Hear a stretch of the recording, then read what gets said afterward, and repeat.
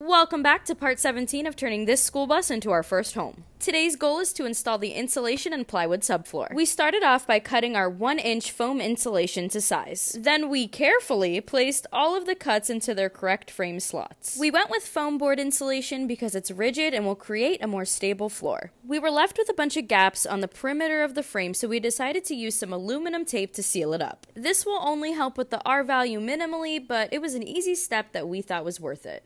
It also keeps all the foam board nicely in place.